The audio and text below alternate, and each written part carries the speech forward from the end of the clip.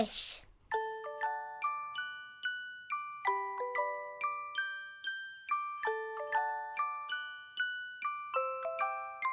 One day, Boots and I were waiting for the stars to come out.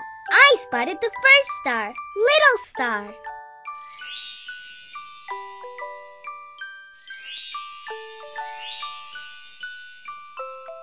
I wish, Little Star said. Boots and I asked Little Star what she was doing. Little Star was wishing for a best friend. Boots and I told her we would find her one. First, we went to ask Isa if she wanted to be Little Star's best friend. Isa wanted to be the star's best friend, but Little Star stays up too late. Isa wakes up early to water her flowers. Then we thought Mommy Bugga Bugga would be a great best friend for Little Star.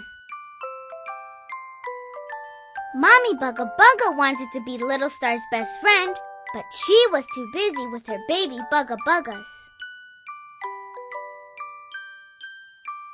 Little Star was very sad.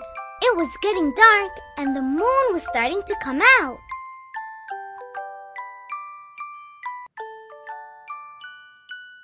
The moon asked why Little Star was so sad. We told the moon about Little Star's wish for a best friend. Oh, I wish I had a best friend too, the moon said.